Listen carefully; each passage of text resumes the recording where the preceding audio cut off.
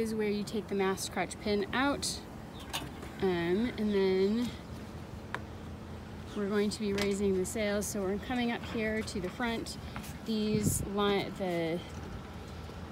side stays are loose from their trailering mode, and then I'm coming up to the front where I usually brace it with my legs and come up here, and I have this on a cotter pin. It could be on a bolt, and you just slide the bolt out, and Artemis, you need to move, because I need to get the side stays out from underneath here. So I'm going to move this to the side.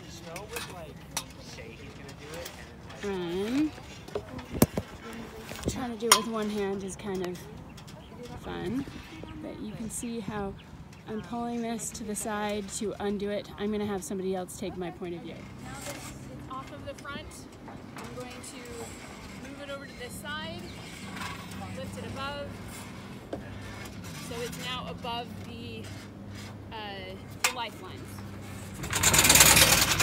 Walk it forward, make sure those side stays don't get caught.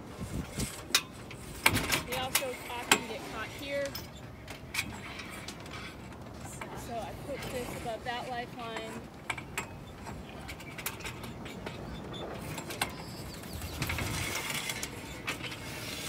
Push it back until this plate. Sorry, so that you don't fall overboard. Until this back plate aligns. Can you come up closer? With this, not the front ones, but the back ones. So I'm going to stick this here. I'm going to take the pin that I took out earlier and align this. And then either you bolt it on, or we modified this so that we could put a cotter pin in it. And then it's ready for raising. And then stop it. This is the raising it. We just need to make sure that the back stay doesn't get caught when we're lifting it up. The side stays, these can be adjusted a little bit, but I like to make sure I've got plastic coating over the top of them just so that they stay in place, because sometimes these get twisted and then it's hard to lift it. But yeah, I make sure that these are back, and yeah, those can be adjusted if they need to, but once they're adjusted, I keep them in the same position all the time. That is, because if this gets caught, or if the back stay gets caught and twisted, then that can make it not go all the way up. But this is where you lift it. You want to make sure it stays straight, and then the side stays will come balance it. Make sure that it's not twisted anywhere up there or up there, and once it's up, it's not too hard. You need to be able to attach the forestay. If you could go up closer to the forestay, you can see which place it goes in. You take out the first little bolt. You want to describe it, Artemis? Yeah, it has little things. You can take it out of. There's this little thing in the side that has a little hole, and then you can place the forwardmost one on the pulpit. Yes. It is a bit tangled. Okay, there we go. And then just goes back through the hole, through that all the way. And then you thread it through again all the way, and then it's stable. Okay, now we're going to tighten the forestay. I like to use these vice grips, and we have cotter pins on these. These ones are really rusty, probably need to be replaced. And then there is a flat part right here on the forestay itself that helps keep it flat, because you don't want to twist one of these without twisting the other one. So this keeps this cable straight when you twist this to make it tight. And goes left to go tighter, right? I'm doing it counterclockwise. Yeah, so I'm twisting the whole, I can't remember the name for it right now, but you're twisting this thing counterclockwise to tighten it. And you can see that it's becoming more tight because these are becoming longer. So, and I tighten it until there's a nice, good, decent hold. Sage, that's, can you stop it? And as it gets harder to turn, I will sometimes turn this separately, but I'm not twisting it. I want to make sure that there's a good amount of tension on there. The side stay tension isn't too tight, but you want it to be able to have kind of even tension on all the stays. You also don't want to thread it too tight. That's pretty good. So then I will take this off, and you just want to make sure that these holes are still aligned. So if they're sideways, then you can't put the pins back in. Sometimes there's round pins in here. I like these ones that are like safety pins, these cotter pins. That's how you attach the forestay. And then the jib is attached to this D-ring. But pause that for now, and we'll show how to put it. I made this sail cover for the boom. It's not professional at all whatsoever, but I'm just resting this on top of the mast crutch, and then I'm taking, we leave the sail on top of the boom. The mainsail, if you don't have the mainsail on the boom already, I'm sure you could probably slide it on, but I haven't. This has always been on since I've ever had it. So anyway, but this gets attached. Again, we've got another little, this one's an O-ring. And this little pivot thing comes out. Then I'm gonna attach this through here and put this pivot pin back. I don't know if that's the official name or not. And then don't drop it on the water, that's bad. Anyway, you just slide this back through it, and then you can cleat that up and it holds it steady. And then I'm gonna go attach the front of the boom. So this, I usually like to, again, you can hold it with your legs, and that helps you steady it when you need to. And actually, that is a little tight. Couldn't you loosen the cleat? Here. Okay, yeah, Artemis, you know what I'm talking about. It's a little too tight on there, and I'm like, oh, that's a little, anyway. It's like that? Yeah, that's fine.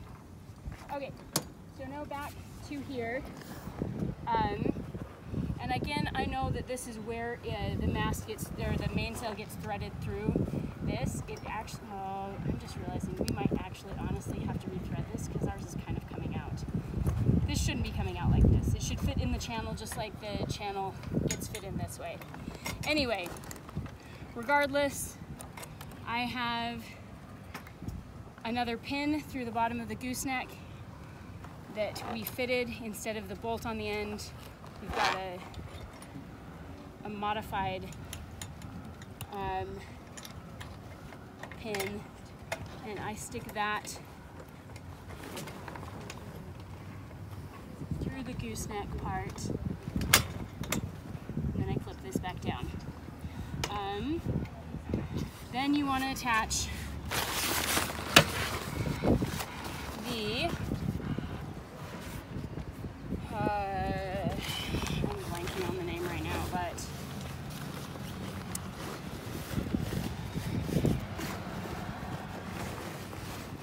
only because I'm filming. It's not the main sheet. Anyway, this is not super professional, but whatever. I have this on an even cooler rigging. This just pops out. So I modified this. This I got off of Amazon. I don't remember the name of it. Maybe I'll link it. I don't know. I'm not a professional YouTuber, so I don't do fancy stuff like that usually. Anyway, and then that's clicked onto the bottom of here.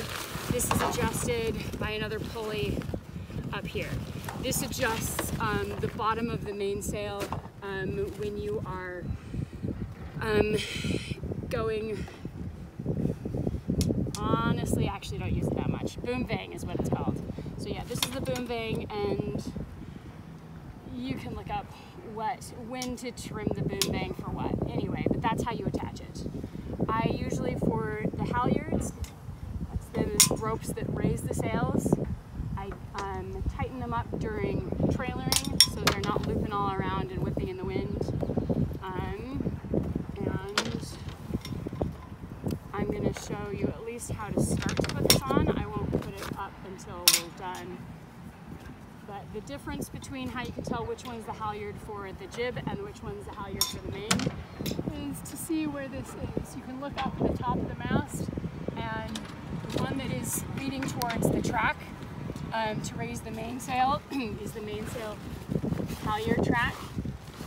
And so I would put this is the D-ring on top of the mainsail. I have all sorts of different D-rings. I can't tell you how many we've dropped in the water. Anyway, so this is a bowline knot. Again, I have it untied, or like this bowline knot has probably been in here the entire life of the rope. And I would put this, I'm not gonna actually raise it yet, but you start by putting this in the channel and threading it up the channel. This is all I'm gonna put it in here on land. And then I'm just going to cleat this off again.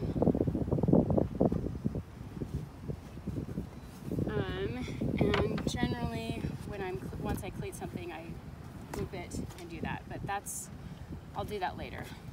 Okay, that's how you start the main and attach it. So, taking the mainsail cover off, getting ready to raise the main.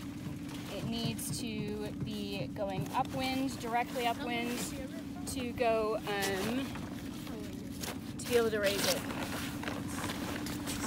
You can also leave it on the mast or the boom, mainsail on the boom with bungees. And can you actually pull that? I can try it. Perfect. Oh, Sage, can you get the last one? Okay, so yeah, I've got bungees securing it as well, which is what I did before I had a mainsail cover. And you want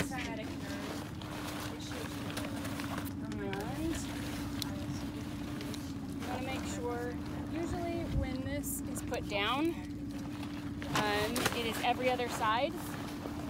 I don't have a lazy jack. And you just want to make sure that it's not twisted around the bottom of it at all. And then I'm going to be raising, pulling. You might want to come on this side. So as I'm feeding this, so this is already in the channel.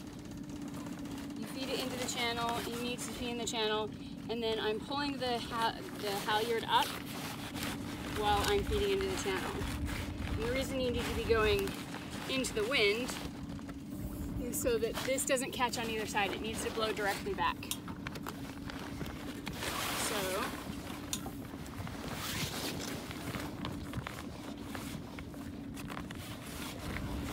we've got telltales. These are actually just pieces of yarn. They're attached to the side stays to help us tell which way is direct upwind and not. So Sage, can you turn a little bit more to the right, or starboard?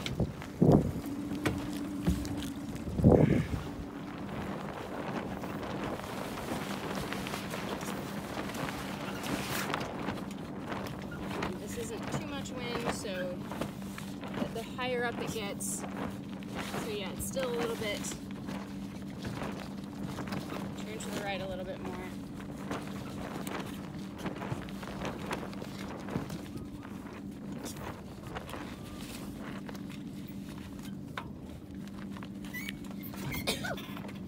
Okay, you still need to turn to the right. Yeah, because it's going out to the right. It needs to be going straight back. And then give it as much pull as possible, and then cleat it off. I'm not going to go into how to cleat specifically. You flip it, yeah, anyway. There's lots of videos on how to cleat. But I loop the sail or the halyard line up like this, and then pull it behind here, and that keeps it nice and secure. And that way, yeah, I want to really tighten this when it is going. I can't remember if it's down or not. Anyway. The motor? Not yet. I'm gonna raise the jib. So can you kind of follow me up here? I do my best, yeah. Just be careful. Yeah. Multiple lifelines. Yeah, we have two things that are important here, the phone and me. Yeah. Okay. Here's the more important thing of you. Yes. What? No, the Here's phone's more important. A jelly. Egg yolk jelly. That's nice. Okay. So you're secure. Hold on to the That's mast. a big Yeah. egg yolk. It is Yeah. a big egg yolk. Big egg yolk? Which one is the jib? Which one is the Genoa? Pretty sure this is. I'm pretty sure the Genoa is on top. And therefore, this would be. Oh yeah, this is the jib. Okay, is it recording? Yep, it's on. Okay. All right, so the jib is folded accordion style. And I'm going to put the front of it blue? I don't know, maybe that's the blue. And I'm going to stick that right up in front. I usually leave my D-ring on. Actually, there's already a D-ring on, so it's nice to know we have a spare. Best usage. So I'm going to stick this D-ring through the corner of the sail. Another one. Sorry. Good. Up to the second little line here. So it's fastened to the top. Mom? I'm just talking to the video. So I'm gonna cleat. These, you just pull them out and you hank them on. They all are on the same side. And that's how you get them onto the forestay.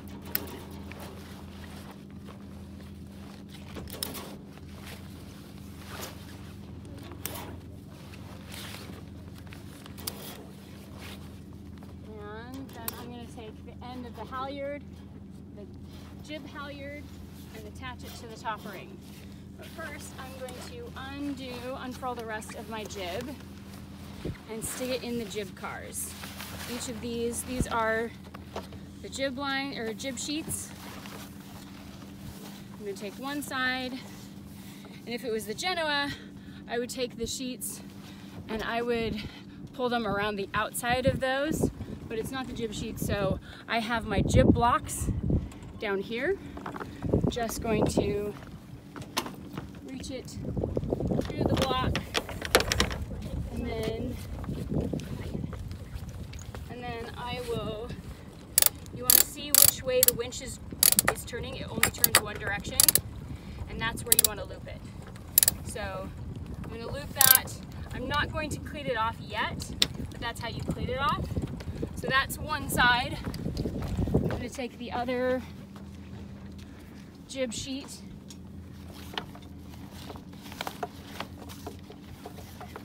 Ow. Don't give yourself a rope burn. And you're going to have to scoot back a little bit. I can probably move like this. You take the other end of this line that through that jib block and also down again. Thread it. If you're gonna know you're gonna have lots of wind, you want to, the more you wrap it around, the more power you're giving yourself. Anyway, that's how you do. That's how you get it ready. I'm gonna take. Do I need to move? Back out just a little bit. Yeah. Okay. Because hold on to this. This is the jib halyard. And again, you can look up to the front. And you can see the top of the halyard is in front of the mast. That's where it attaches. That's how you know it's the jib halyard. So I'm going to take the end. So this end is a knot. It's a solid knot. And you don't want that. You don't want this to get all the way to the top because then you have to rethread it, which would be a pain in the butt. So don't do it because you can only do it with the mast down. Anyway, the other end is a bowline knot with another D-ring on top. And I'm going to undo this D-ring and put it at the top. Top of the jib. Sails are very slippery, so be super careful. So you undo the D-ring. I'm undoing it. No, Don't like say you're just talking to me. Okay, so once that is on, then the jib is ready to be raised. And okay, if you could go back and sit in the cockpit now. Okay. And I will. Hey, we're healing. Kind of. Almost Right right on the on boom and sit down. Okay. So again, I'm going to be pulling. I want this line to be out, so it's pulling through the cleat. The jib is much easier to raise.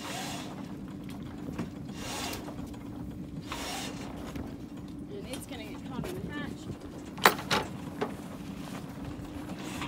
Pull that up away.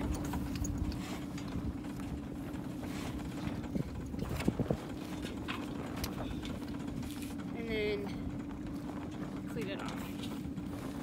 Same thing with this line. I do one. This is really good to stabilize you, by the way, this little stanchion. 1 arm length to loop it up.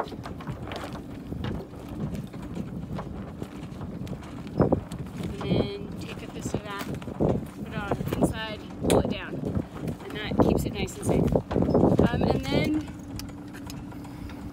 And you put it into, then you turn off the motor.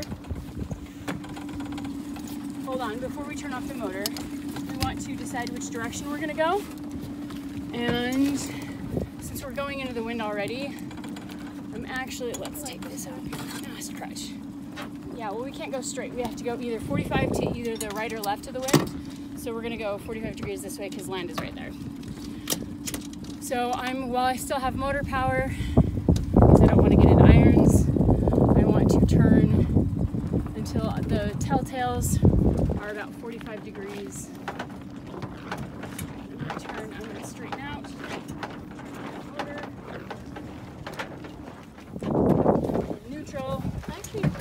And cleat the jib. And since we're going upwind, I want to pull it in a decent amount.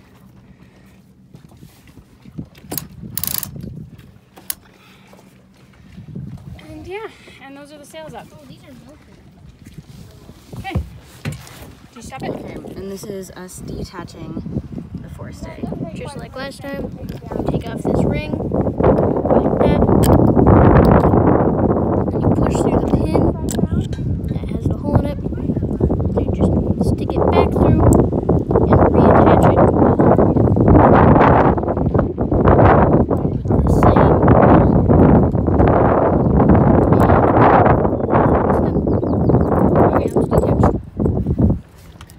detached. All right.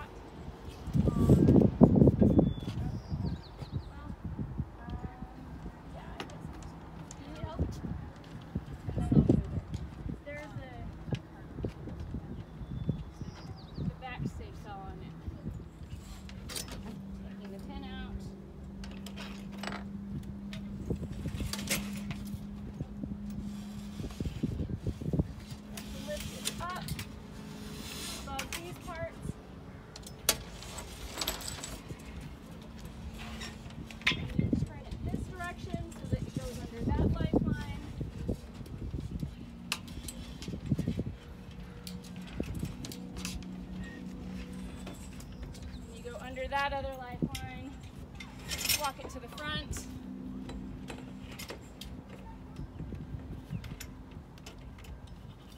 And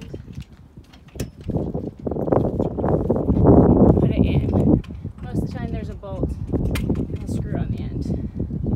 And then you have to walk these up.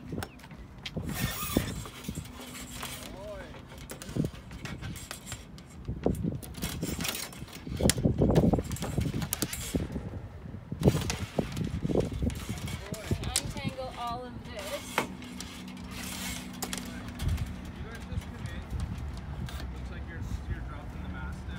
Yeah.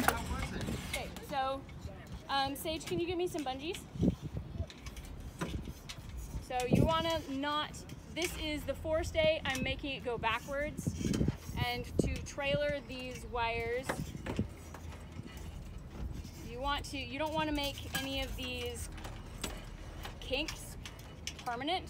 So you kind of want to just coil it the way that it wants to coil. And then I usually bungee it up. The whole pirate thing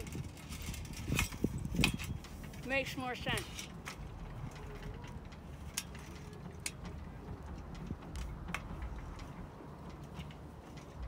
So yeah, I like to flip it around so the bungee is kind of protecting. I'll see if I can you come around the other side so we can see that a little bit better? So the back stay is a little bit trickier just because it is closed off on both ends. But you also kind of want to loop it. I mean, mine's really kinked, which sucks. We'll probably need to get a new backstay someday. But I would like to avoid getting any more kinked than it already is. So you kind of, again, want to kind of follow its lead on where it wants to go. You don't really want to force it. There's some kinks already stuck in this.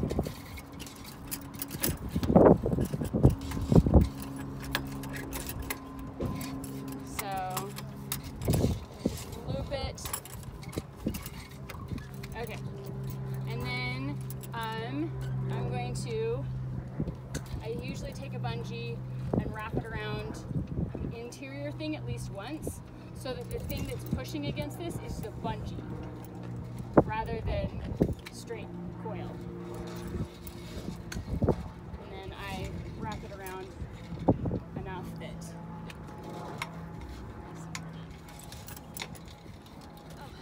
it'll hold still. Sometimes we will coil these together with like little bungees to keep them a little bit, but they don't whip around in the wind very much when you're trailing it. You just want to make sure that they're secure. So that's the forestay and the backstay in trailing position. And then I'm going to grab 2 more bungees for the side stays. So you want to make sure the side stays are going forward, and I'll literally just, you do have to untangle them a little bit, but then I just pull them each.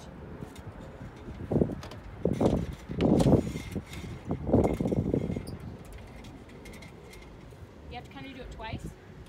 And again, I go under this.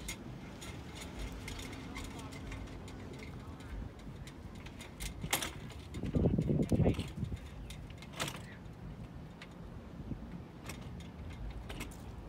And then I repeat that with this one so that they're not going to be whacking around in the trailer. So I pull it like this and twist it.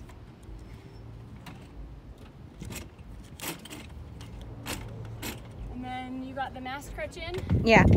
So yeah, that stabilizes the mast for trailering. That's locked in there. That's locked in there, and then it's ready to trailer.